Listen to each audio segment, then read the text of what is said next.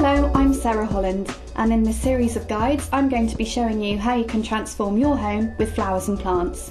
Plants are a great way to transform your home because they're relatively cost effective, they have great health benefits for all the family, and best of all, the plants I'm showing you today are really easy care.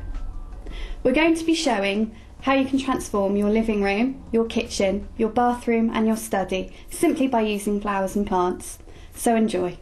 The hall is a really important place to have flowers and plants because it's going to welcome you and your guests when you enter the home. What we've done is use 3 simple ivies in simple silver containers which go really well with this colour scheme. Ivies are a great plant to use because they require very little care and very little light. You just need to give them half a cup of water every 10 days. Ivies are actually a symbol of fidelity in marriage, so it's a really nice plant to use in a newlywed's home. If you team it with holly, they symbolise the masculine and feminine, bringing unity and good luck to your marriage for the coming year. They also symbolise friendship, so nobody is left out. Most homes have a sideboard for storage purposes. This sideboard has a lovely collection of glamorous objects on it.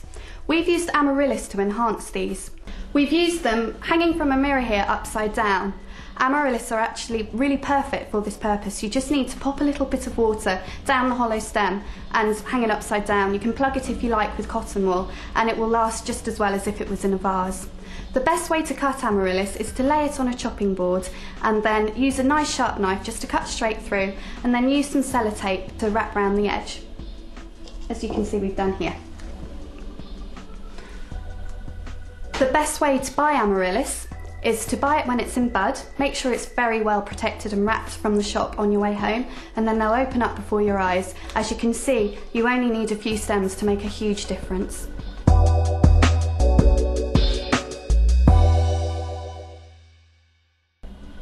So here we've really transformed a dark corner with just a few plants. This window looks out onto a wall that you wouldn't necessarily want to see on your day-to-day view. So what we've done is brought some of the outside in with this Kentia palm. It requires hardly any care, it loves filtered light, so it's perfect for this spot. All you need to do is water it every 10 days and give it a feed every 2 weeks. It also doesn't mind central heating, so it's absolutely perfect for the lounge. We've also got some very easy care ferns here. All you need to do, exactly the same, spray them and then water them every 10 days. We're bringing the collection theme through here. The Victorians used to collect plants like this palm and have them in their lounge. So here we have 2 great ways to transform your lounge, your sideboard and your dark corner. On the sideboard we've used amaryllis. These aren't just Christmassy plants, they're at their peak season in spring too. That glorious peach colour really enhances the tones of this room, so you don't just have to stick to red. And here, just 3 plants to completely transform the corner, so you don't need to break the bank to transform your living space. They're easy care, they're value for money, and they'll last you for years. Whether you have a separate dining room or a table in your kitchen, the dining table is always the hub of the family activity, whether it's breakfast, lunchtime or dinner time. And what a transformation we've made here. We've decorated candelabras with seasonal flowers. We've got hyacinths, which perfume the room wonderfully, and we're also using roses with seasonal foliage. So for a simpler occasion or a more minimalist look, why not try some plants on your table? Here we've used heather in silver containers. They're not necessarily just for outdoor use, bring them inside and enjoy them there too. We've also made little place settings of kalanchoe, and we've used peppers as the place markers. This is a really fun thing to do. You don't just need to stick to normal vases as your containers for your flowers and plants. Have a go and have fun.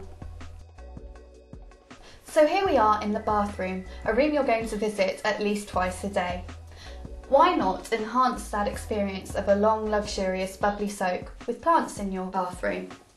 They really thrive in the steamy atmosphere. What we've got here are Phalaenopsis or moth orchids and an anthurium plant, which is really interesting and tactile. If you live in a hard water area, the best way to care for these plants is to boil the water before you give it to them. Make sure it's cool before you pop it into their saucers. If you live in a soft water area, it's fine. You may want to filter the water first before you give it to them, and they will thrive for months. The good thing about having plants in your bathroom is there's never a shortage of water.